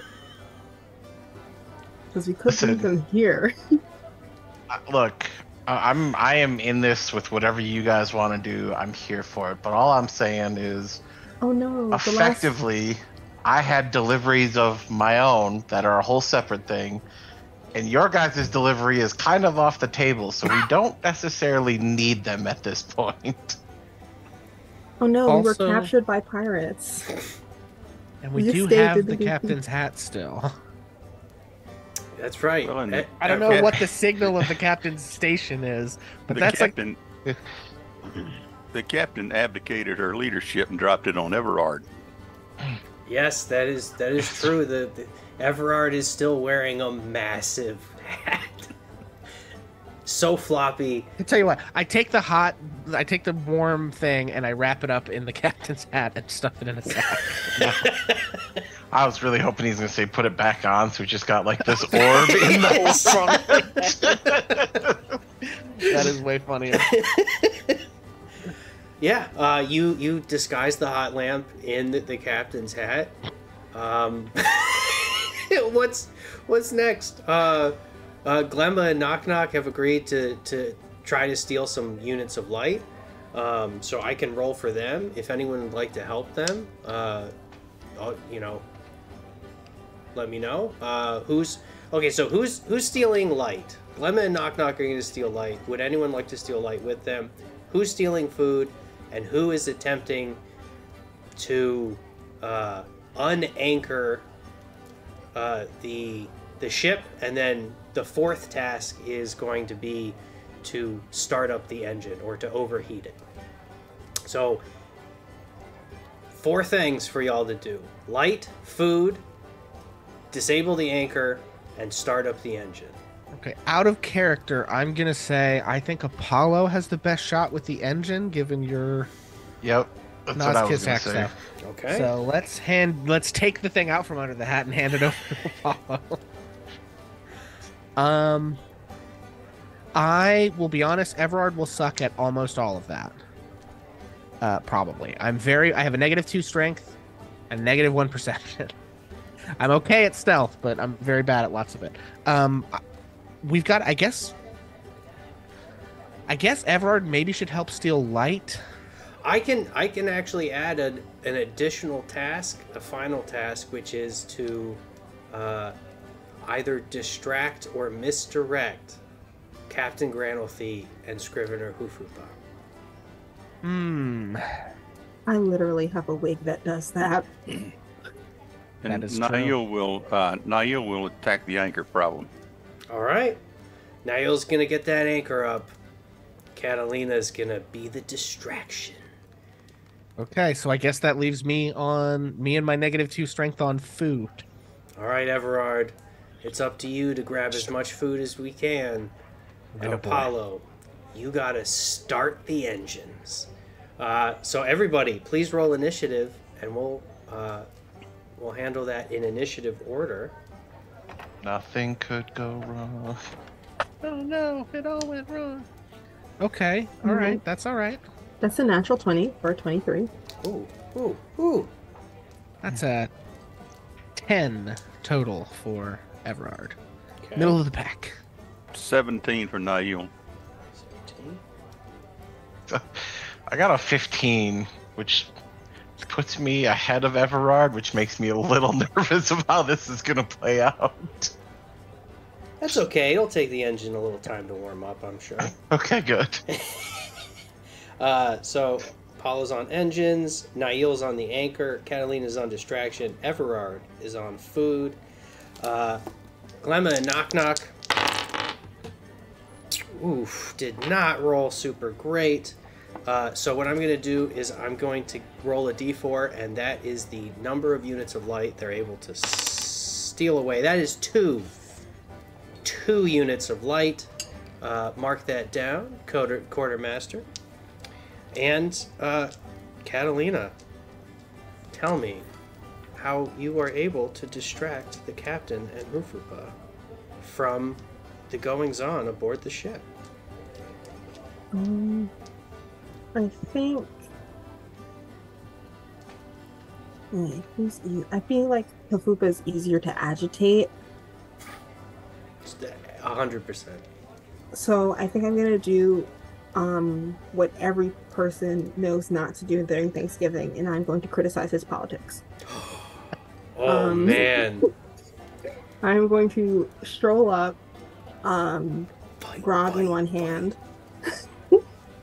and I'm gonna sit down and be like, "Hey, dude, I have something that I've been dying to tell you this entire time. My ears are open. I think your whole debt system is kind of stupid. Like, I was thinking about it because, like, when you're born, you don't ask to be born, right? And, like, when you're born in Jafrune City, it's like, well, now I have debt, but I'm 6 hours old. And that doesn't make any sense, right? Because, like, how is a 6-hour-old baby supposed to pay you? They can't unless their parents have, like, a lot of money. But like, not a lot of people have a lot of money. Nobody So, like, held a knife to my throat. Nobody forced me to take out debt. You don't know that. You were a baby. You can't remember. My memory is not what it could be from that time. But But, like, I do have my signature on the contract.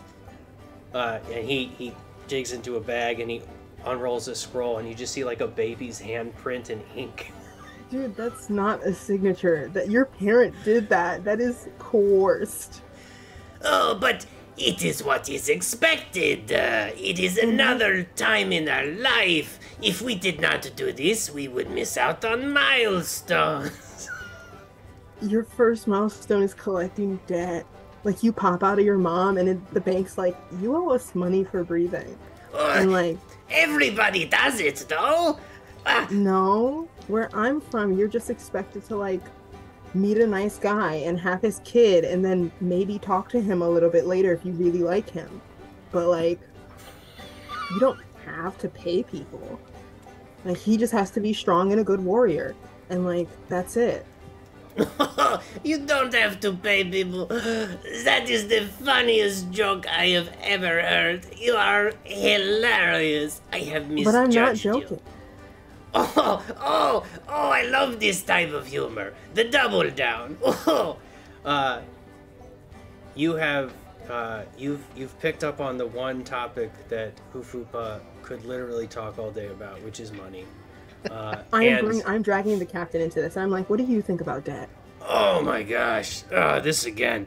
Look, I'm retiring. I don't care if y'all take out loans. Nobody held a knife to your throat. What are you supposed to miss out on milestones? Nobody wants to work anymore. Oh wow, you sound like you listen to Havupa. I can't believe you're taking orders from somebody else. I don't take orders from nobody. Captain goes to, like, touch their hat, you know, accidentally, like, spills some grog on themselves. Oh, this is gonna, well, it'll make the other stains less noticeable. Yeah, you are able to engross them in entirely unproductive conversation. They cannot take their eyes off of you and your fantastic new wig. Up next, we have Nail. You slip along the side of the boat to disable the anchor. You come across a mechanism, a thick corded rope as wide around as your waist, clearly attached to a type of winch mechanism. There's another rope above that's sort of latched onto, looks like a counterweight of sorts, which is tied up to keep the anchor down. And you see that line that's securing it tied just, you know, next to the railing where you're sort of leaning off the side of the boat. So examining the knot that secures that rope to the rail, Nail undoes the knot and just sort of lets the rope go. And so it flies up through the pulley, flaps around 2 or 3 times, and the anchor rope just kind of gets sucked off the winch and down into the drink. Splash. Yeah. As a little bit of sea mist wafts onto this little portion of the boat, and some of the revelers, misted by the ocean spray, yay! As Nail has unanchored the boat, and you can feel it bobbing, maybe just a little bit more. Up next, Everard. You're looking for some food. Tell me about that. Well, I think I would feel like the big barrels of salt water and fish that they're throwing into the thing is too heavy for me to carry. So I'm just going to scrounge together what I can out of the party supplies. All right. And Nail, having accomplished his mission, rushes over to help Everard. Yeah, all right. Then I would like you both to roll a perception or investigation check, and we'll take the higher of the 2 rolls. Okay. I'll say if you beat... Don't stop. It's a 20. Nat 20. So whatever nat 20 gets me. Well, let's just... If it's double nat 20, something special will happen. Bonus stat? Oh, good lord. No. Okay. Nat 20 is still fantastic. As can't see it. someone enhance, zoom in. Computer enhance. Nail, as you have completed your task and you slip off to help Everard, you actually find that Everard is cracking open, pushing a drunk pirate off of a crate, cracking it open, and inside are several bottles of Mave's Reserve, a potent, rare alcohol favored by Mava Bart, the pirate queen herself. And stacked on top of that, to keep it nice and cool, are a bunch of bundles of cucanana fruit.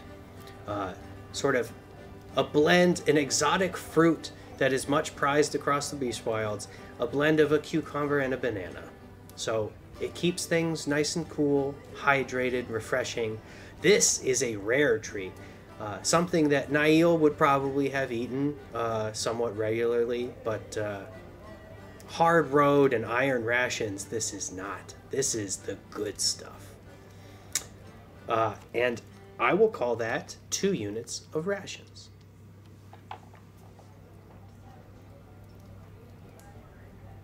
All right. Hell yeah. As Everard and Niall has shown up just in time to help Everard shimmy this crate off the side and lower it down onto the awaiting ferry raft. Oh, Apollo, I put you in the wrong order. Apollo. Oh darn! Oh well. I guess. Apollo. Oh no. Is as everyone else is making their way. Glemma and Knock Knock have each holding a barrel of fish oil, lower themselves down onto the ferry as quietly as they can. Everyone else wrapping up their business as Apollo, with the hot lamp, approaches the engine. There are two burly pirates, a half-orc and a dwarf, who are sort of taking turns to shovel more fish into the engine as you approach Apollo.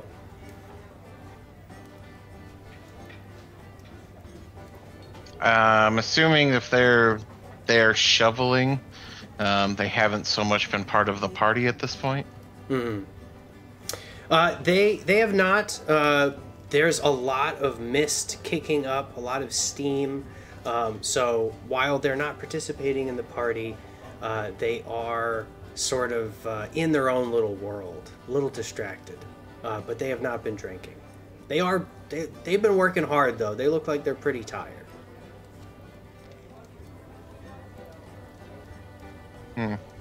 Okay. So I guess at this point, Apollo's not the most charismatic, so I don't think he's going to be able to talk his way out of it. How big is the opening that you said? I mean, if they're actively shoveling into it, it's got to be just left open at this point, right? It's big enough that two people could probably jump headfirst into it at the same time and not knock shoulders. Okay, and this hot lamp that I have, I mean, are we talking like basketball or like a cantaloupe size? Yeah. Okay. So this can only go well. Okay. So here's what I'm thinking. I'm thinking I need to engage this hot lamp in whatever capacity that takes. Mm-hmm. And then I'm going to load it into this newly found blunderbow that I have and just launch this thing into the furnace and run like hell. Okay. Will you be right-sizing the blunderbow then? Well, that's what I'm kind of contemplating at this point. Is the size of this thing, would that be necessary? Or could I mean, because I'm in the room, it's not like I'm trying to send it very far. I think and you I don't could need to be chuck especially accurate if it's that large of an opening. No, you really don't. Okay. As the blunderbow is shrunken, I don't think that it would be able to successfully fling the hot lamp. Okay.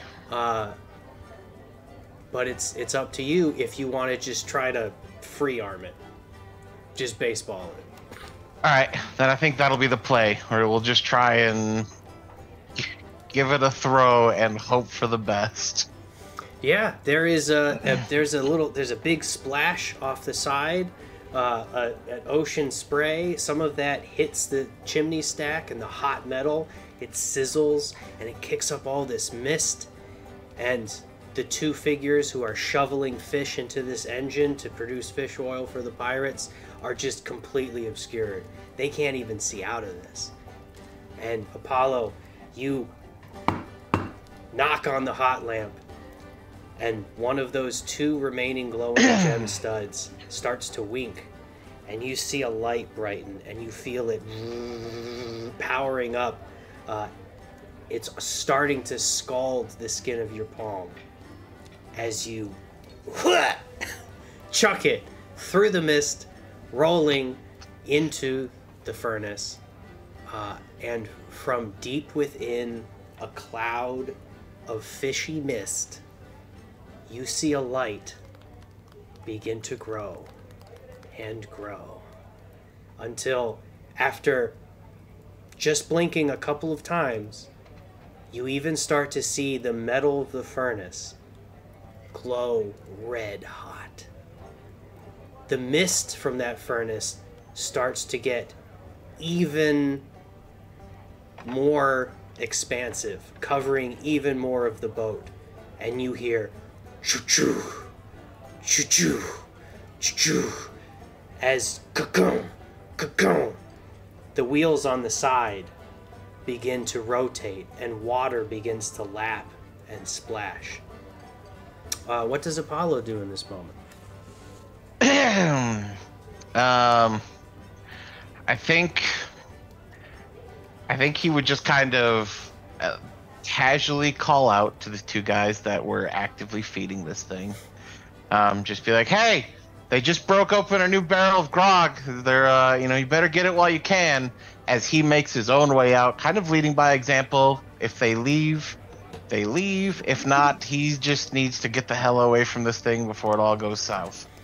With that shout, you see two shadowy figures kind of push through the smoke, wiping all of this briny sweat from their bodies.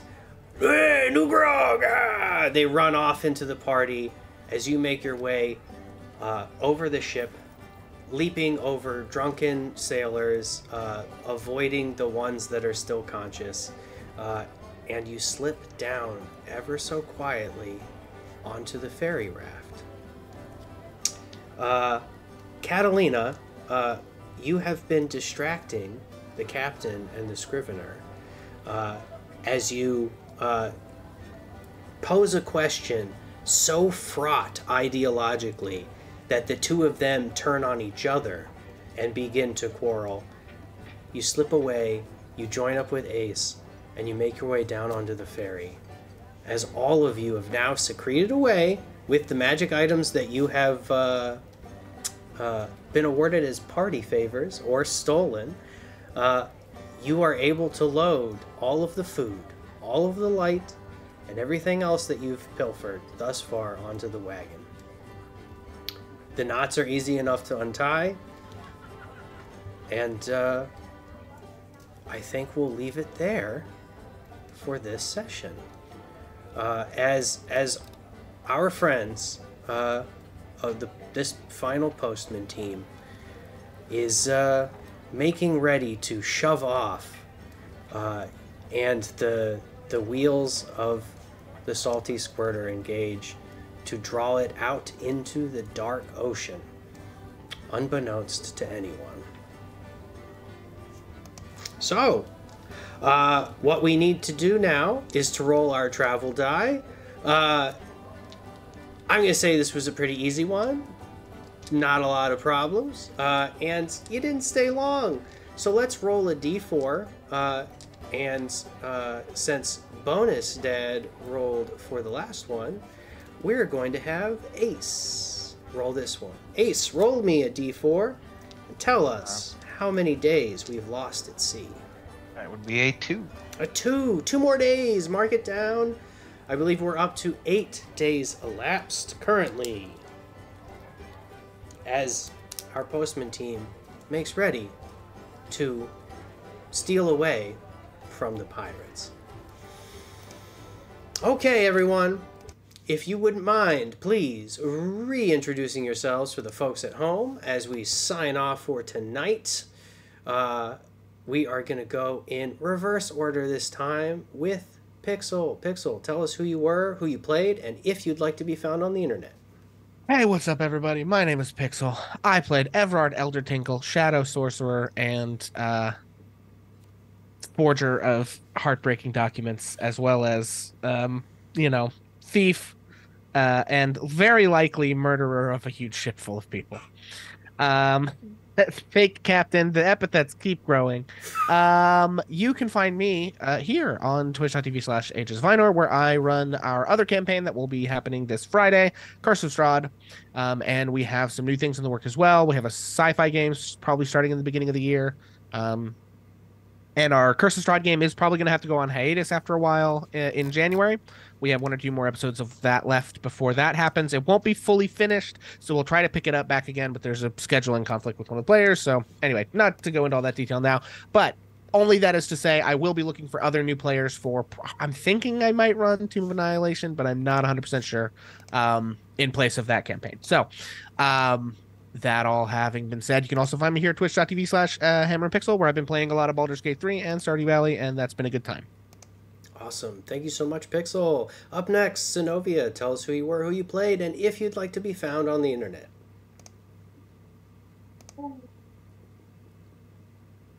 Sorry about that. I had a hammer in my room that somebody needed. I'm Sinovia. I played Catalina today, and you can find me on TikTok at Flannel. Wonderful. Go check her out if you love Star Wars.